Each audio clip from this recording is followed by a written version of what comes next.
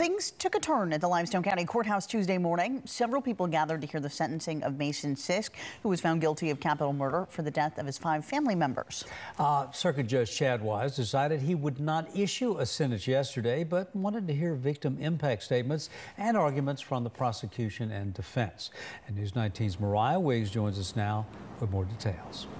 Good morning, you guys. That's right. The courtroom heard from several of those witnesses, including relatives of Mary Sisk, Mason Sisk's stepmother, and some law enforcement officers that responded to the scene of the crime in 2019. Now, Mary's sister, she says that Mason's own choices brought him to this point. Some family members said they hope the judge imposes the harshest possible sentence. In this case, that will be life in prison without the possibility of parole. The state doubled down on that request. The Limestone County District Attorney Brian C.T. Jones told the court, "When we go to bed at night, lock our doors and turn our alarms on. He's what we're afraid of.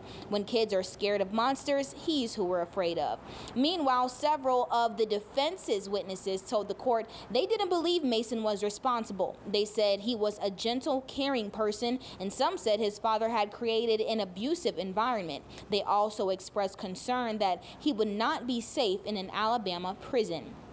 Now, Judge Wise said he chose not to hand down the sentence yesterday because he must weigh out different factors before making a decision. Wise also said all the testimony and victim impact statements from Tuesday are under advisement. He will announce the sentence during a hearing at a later time. You can read more of those detailed impact statements on our website, WHNT.com, and we'll continue to keep you updated with the latest. For now, reporting live this morning, Mariah Wiggs, News 19.